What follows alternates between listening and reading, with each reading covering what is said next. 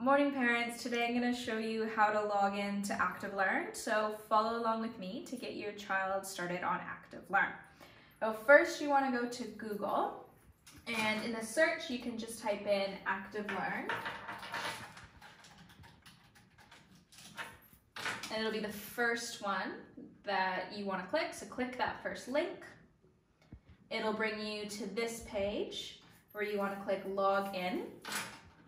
It will then bring you here to the sign in page. I've just made up an example child to show you. So you would have been given all these 3 bits of information. If you don't have them or you're unsure, contact the office and they can help you. So I'll log us in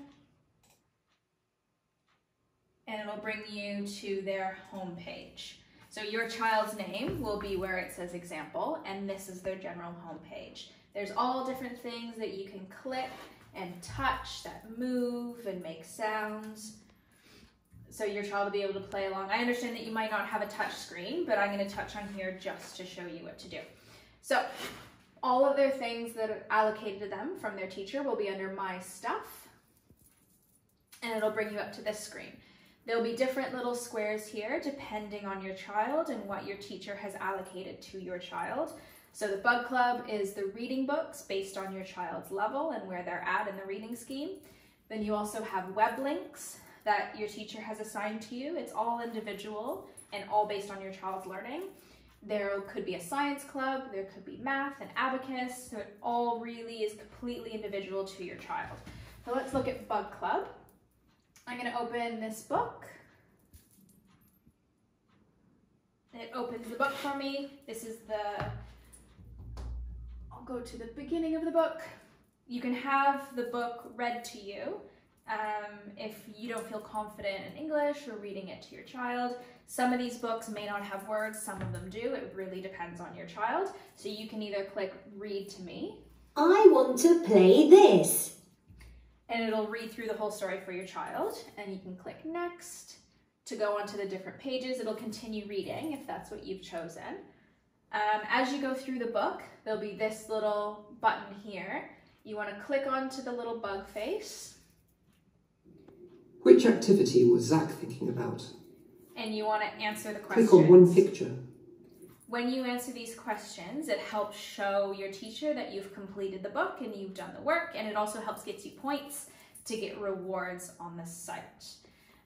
Let's just choose this one. Let me click Done. Oh, oops, it was wrong. Try again. So I click OK. I'll choose this one. Then I click Done. I got it right. Very good. So I click OK.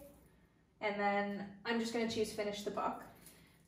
So I can click the X here at the bottom if I'm finished, but you'll want to go all the way through the book, clicking on the little bug face when his eyes are open to show that there's more to do. So I click the X.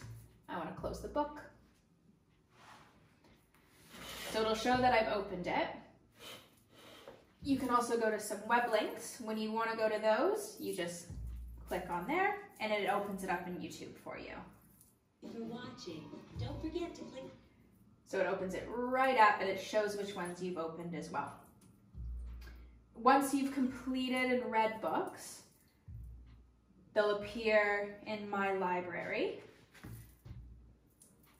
And it shows which ones you've totally completed, so you can reread them over again. As you read books, as you work through the different games and activities, you'll be able to earn rewards for as many as you do. There's different games. There's a racing game there. There's a sticker book here as well that you can get different stickers. There's lots of things to do and explore on here. Just click where you want. Different things move. It's quite fun and interactive for the children. For grown-ups, there's a different area to help you get the most out of all of the things on here, and also to help you know to help support their learning. Again, if you have any questions, just contact the office and let us know.